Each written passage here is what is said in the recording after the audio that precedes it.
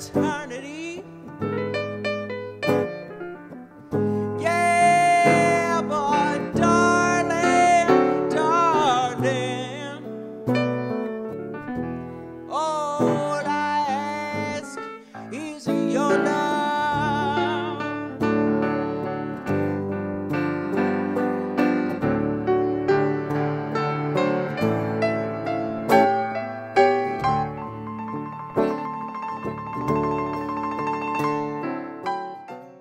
My name is Dayna Kurtz, and I am a guitarist and vocalist and songwriter and producer. And I love coming to Spain. And I'm a road dog. I live for touring. I feel very at home on the stage. I always have felt very comfortable on stage. It doesn't feel like an unnatural situation like it does for a lot of performers. I don't feel like there's that much of a difference between being on stage and playing alone. It feels very natural and comfortable for me. More comfortable than a lot of social situations usually are. Well, all my albums are very different than one another. I mean, the first album, the first studio record I did, Postcards from Downtown, introduced me to Europe, and that was a huge change because my audiences got much larger, and I felt for the first time that I may not have to do other work. Like, I felt like, oh, I might be allowed to do this for the rest of my life. The reviews were very good, and my crowds were large, and there was a bit of critical attention, and it was very satisfying. And I felt like I was finally coming into my own as a writer, and that was important.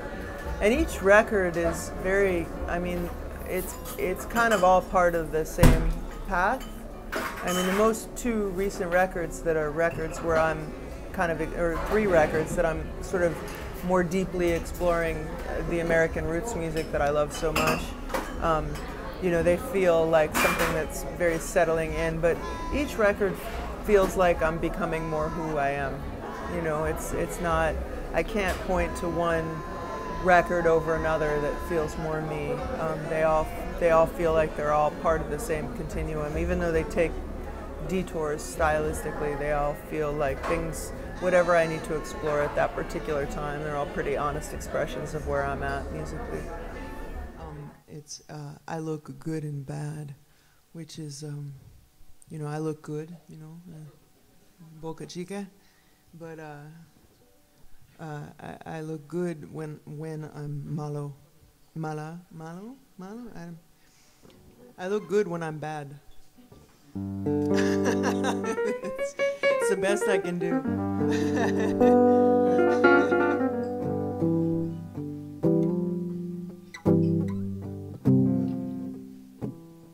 Okay.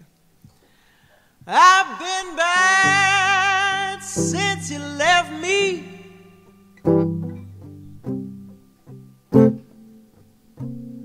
But I look good and bad.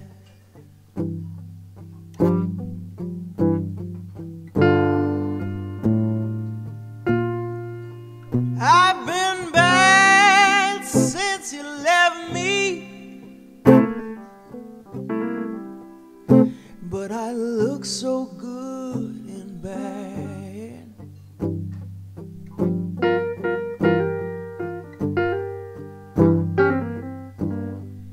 I was a good girl for too long, and it nearly drove me mad.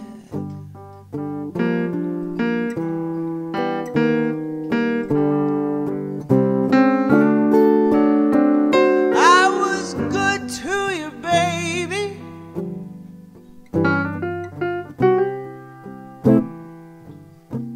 and I never messed around.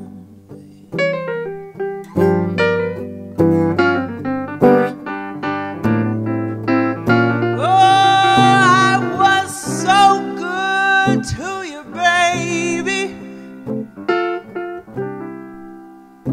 Oh, and I never messed around, not even once.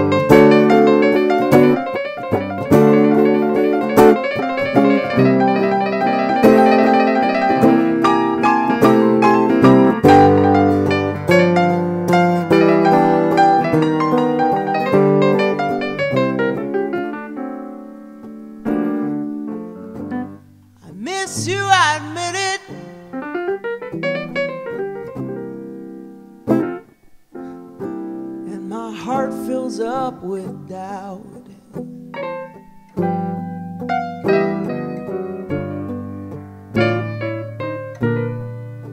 Oh yes, I miss you sometimes, honey, and my heart fills up with doubt.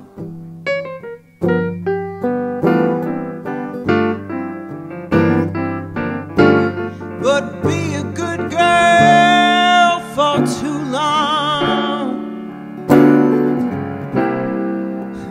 Well, it can wear a bad girl out.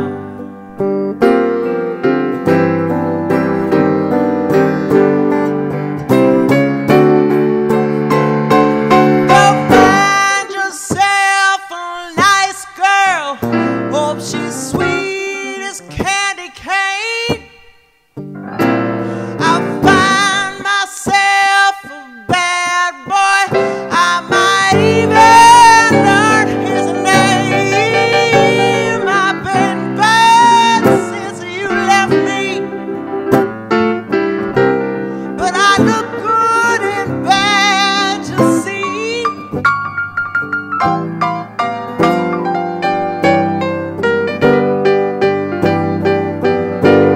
And I'm telling all the world how good a bad girl's love can be. Yeah, yeah, yeah.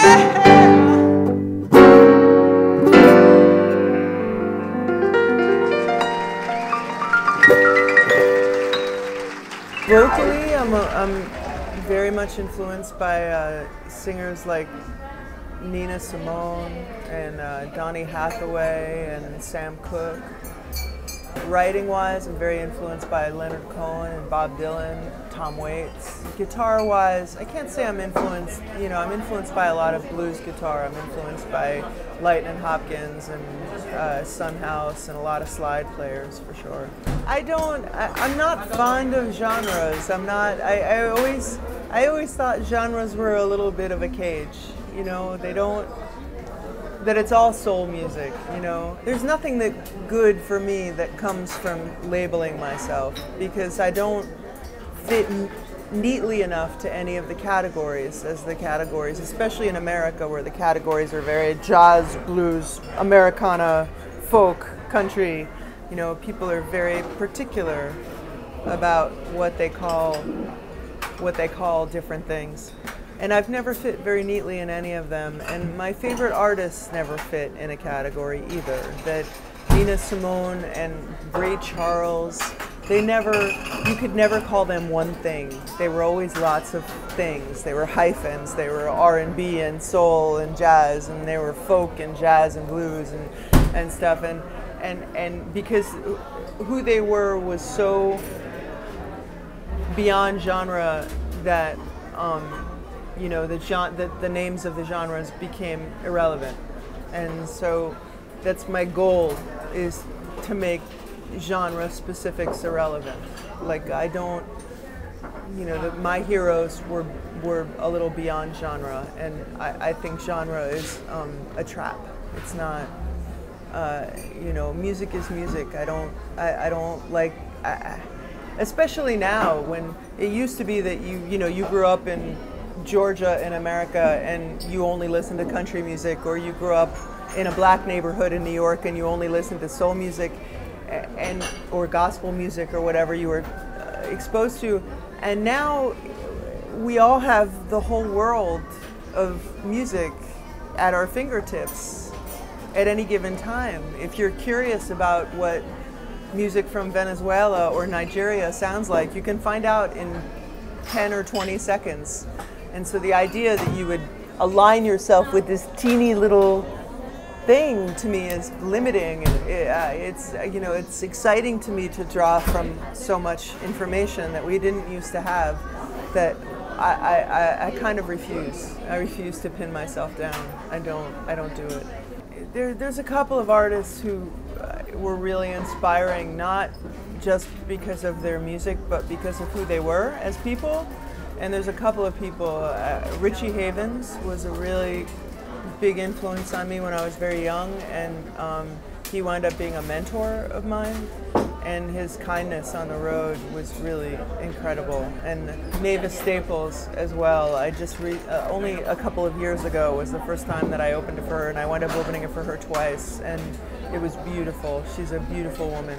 And Richard Thompson was really inspiring because his tour was such a, like, the guys in the band have been together for, I think, 40 years now. You know, they're grandfathers, all of them, and they're old friends, and they were a family, but not just a family, but a very functional family. Like, the tour itself was very healthy. Like, everybody, the crew, everybody was very well treated, and it was like kind of a model. I was like, God, these guys are in their 60s, and they're, you know, and they're doing this in a health, like, it's possible to make this be your life and have it be your job and have it be a comfortable and safe and mellow place to be, and he was inspiring just in terms of like how it could look from the rest of my life. You know, like, okay, well, you know, it can be a good, you know, you surround yourself with good people whose company you enjoy, and your tour can look like this. You know, the last album, to me, I moved to New Orleans, and to me, this record, even the parts of it that I recorded in New York, are very much influenced by New Orleans. It's very, and the thing that I'm drawn to in New Orleans music is that it expresses joy in a way that's not shallow, that has depth and soul and darkness in it, and it's a very complicated kind of joy. And that to me is what New Orleans music is, and that's what I was really drawing from. That's what I've been kind of attracted to in the city of New Orleans, and that's why I moved there. So this music, this particular record is more New Orleans than any record I've ever done.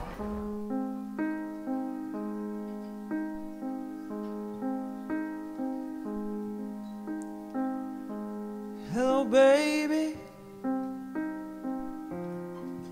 Yes, it's really me.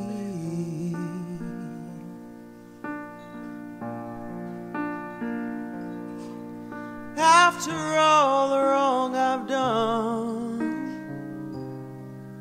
bet you're surprised to see me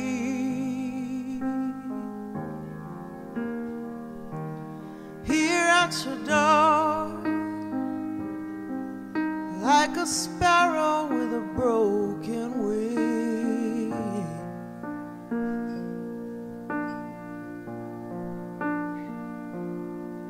Who's come back to beg you, reconsider me?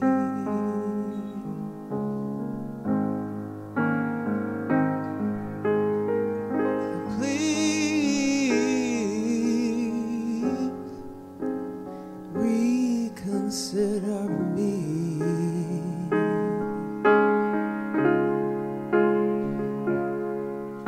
I can't make it without your love.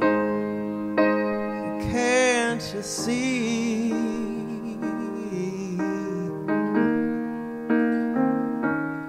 If you let me, I will love you eternally.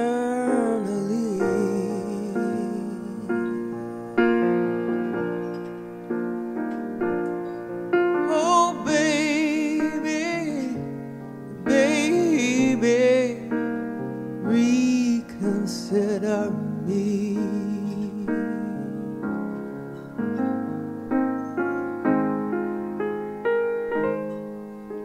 I learned the truth about the so-called good life. It was just a candle too short to burn the night.